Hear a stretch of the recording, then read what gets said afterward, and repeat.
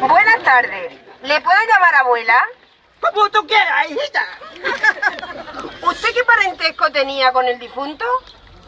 Una de tantas abuelas de Extremadura. ¿Cómo ha sido el fallecimiento? Muy malo. Lo han muerto sin avisar. Con sus años y con la experiencia que le ha dado la vida, ¿qué les diría a los responsables?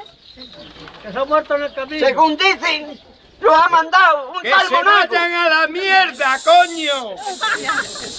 Yo le digo a este señor que los pueblos no tienen la culpa. Si nos quitan la urgencia, nosotros nos quitan la ilusión de vivir. Ayer mismo hablé por teléfono con mi prima. La solución. Que está en Pozuelo con la hija mayor.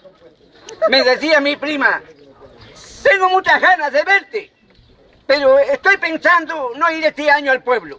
Ya sabes, con el asma y que me pongo muy mala de noche y a Trujillo yo no llego. ¿Qué me vas a decir a mí, prima? Si mi hija con la tienda, que este año dice que no vendrá casi nadie, y mi sobrino con el bar, lo mismo. Y luego, oye una por la televisión, que si uno se ha llevado tanto, y ninguno lo devuelve.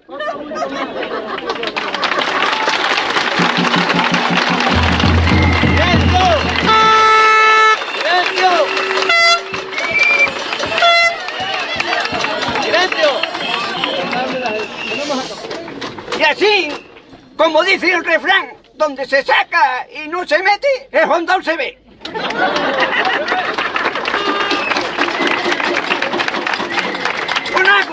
Monago, prenda, tú tendrás familia. Todos sabemos las cosas que están muy mal. Sí, que tenemos que comer unos poco más de sopa y algún gazpacho prieto, lo haremos. Recapacita, hijo. Seguro que pensando se te ocurre algo donde quitar, sin poner el peligro mortal a tanto anciano y enfermo de la vida rural.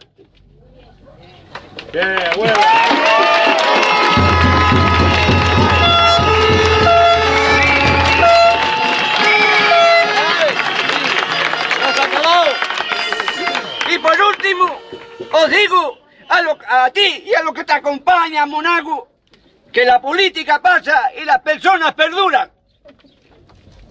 Por lo tanto, no nos quite urgencia, recapacita, hijo mío.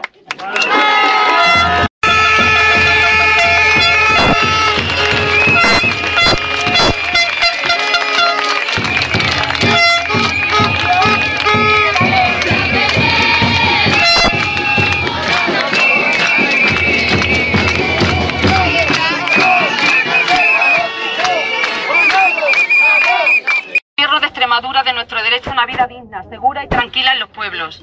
Ante el atropello por parte del Gobierno de Extremadura de nuestro derecho a una sanidad pública, cercana, eficaz y continua. Ante el retroceso de años en la asistencia sanitaria que hasta ahora recibíamos en nuestros municipios. Ante la pérdida de valores por parte del Gobierno de Extremadura como solidaridad, humanidad y protección de los más desfavorecidos. Ante el riesgo de que pueda perderse una sola vida humana por falta de atención sanitaria inmediata. Alzamos nuestras voces y manifestamos nuestra frontal oposición a los cierres de los puntos de atención continuada en nuestros pueblos y exigimos al Gobierno de Extremadura la reapertura de los puntos de urgencia clausurados y la devolución de la seguridad y tranquilidad a nuestras vidas. Mientras las reaperturas de los PAC no se produzcan, anunciamos al Gobierno de Extremadura que seguiremos con nuestras acciones de denuncia y protesta hasta hacerles entrar en razón. ¡Ni un paso atrás!